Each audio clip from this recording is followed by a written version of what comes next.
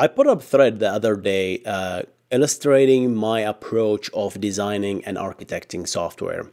And you guys seem to like it, so this is the video illustrating that tweet thread really in more details. Right? How about we jump into it? So guys, the summary of my approach when it comes to designing software or writing books for that matter, which if you don't know, guys, I wrote around 5 books in my career.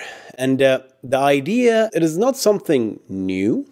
I borrowed this idea from famous writers such as Seth Godin and others, where you sit down and just write in order to think. It's the difference. You don't think to write, you just write in order to think.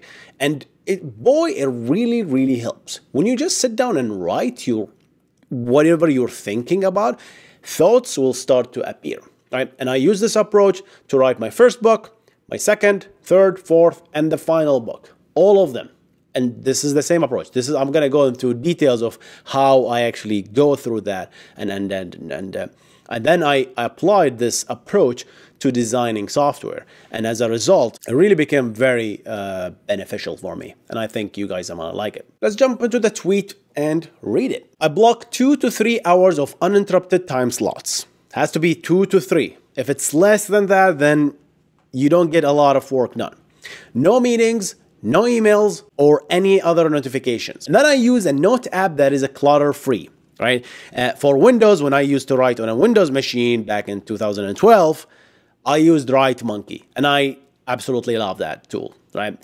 And for my Mac, when I switched to Mac, I used Focuswriter, I believe that's what it's called, right? And what I do is I make it full dark mode, full screen dark mode, and this way it's only me and what I type. Well, you don't have to use this, but that's my approach, and I've been doing it for years and years, and it's really very beneficial for me. So the idea of clutter-free software might sound a little bit cheesy, but boy, it have worked for me. Because when you start writing, the only thing you see popping is just what you write. And this does something in your brain that makes you kind of want to write more. And when you do that, you don't really think about what you're writing. You just write, and then as you write, you start thinking. And somehow, what that does is almost like persist your thoughts on desk. In this case, the paper is desk, right? You just persist them. And when you persist them, you can re-index them and think about them very vividly. And that's the trick here.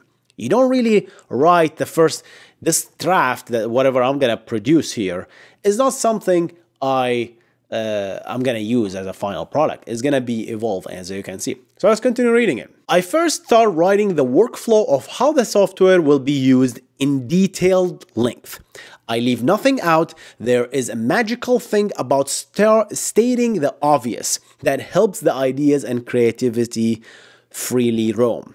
This step produces many questions to the project's stakeholders, because now when you start writing the software, guys, when you start building up the workflow of how that software will be used from the actual user experience up to the end, what is the use case, what are we building, what workflow, this product that we're building is what will end up as a user story, which anyone essentially can read.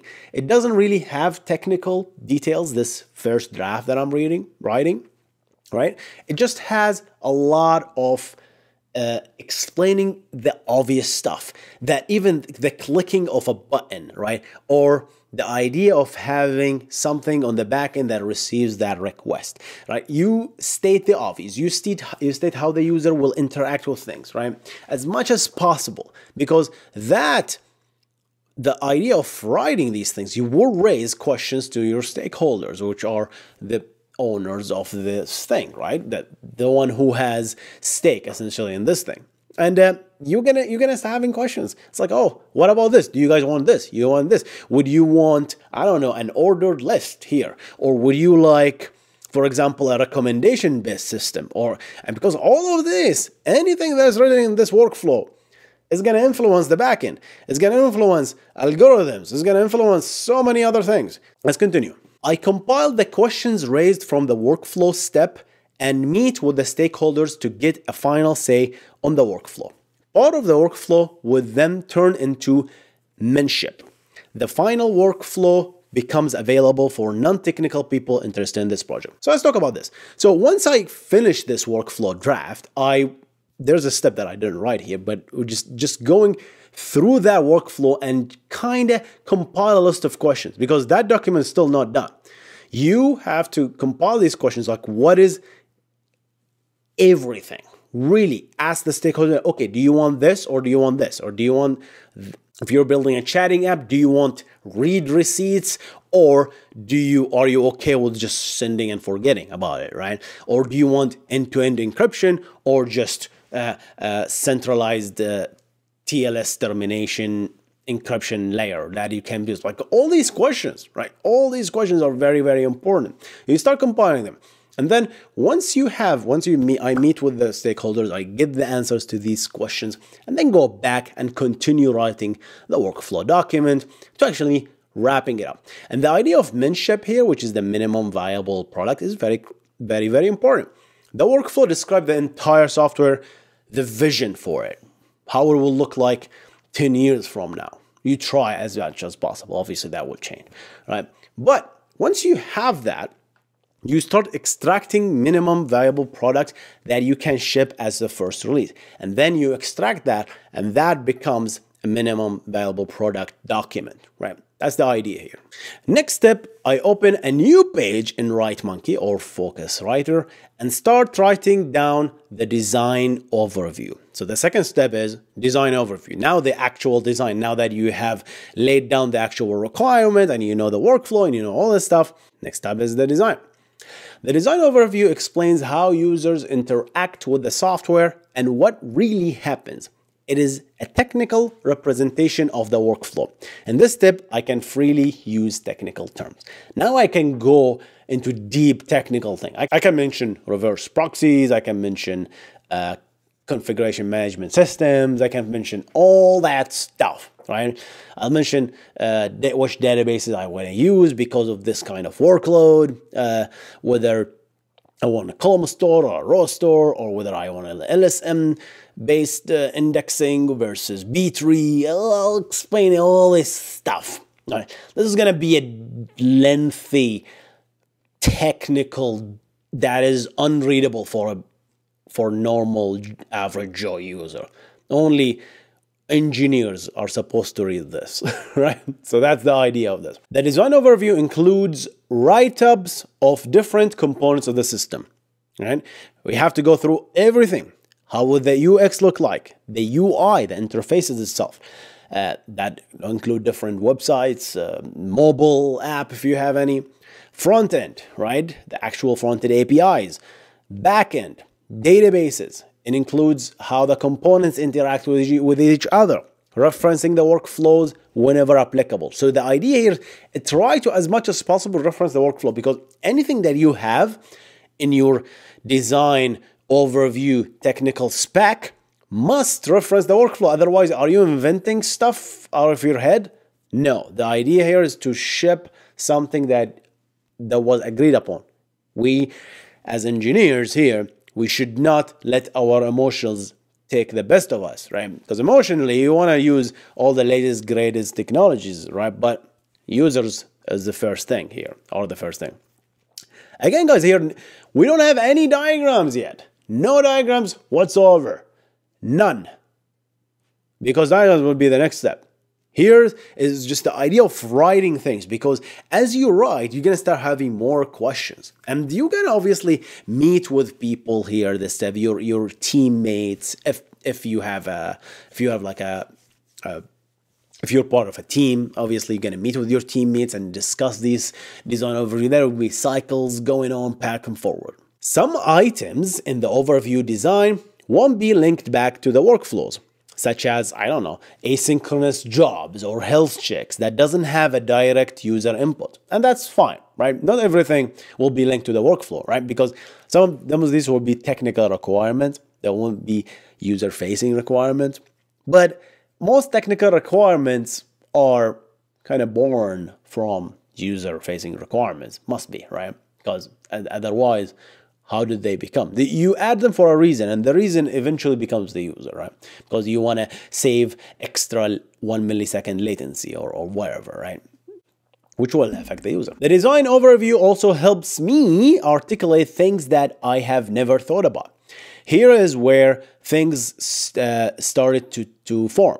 What database would I need? What reverse proxy should I use? What would the backend scale? How would the backend scale? Would eager versus lazy approach be better? Again, no diagrams at all. The next step is to open a new page of WriteMonkey for each component and write in details what the component is about.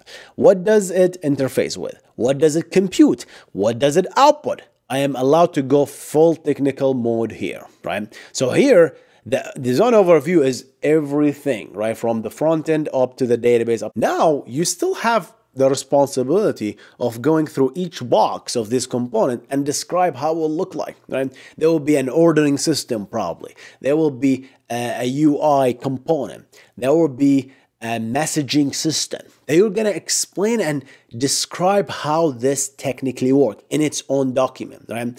And these documents will be joined at the end of the day, but that will at the end of the day, once you finish all these components, each one at a time, you will be building the whole spec, as we call it. The final step after writing all those pieces is to draw the design overview diagram.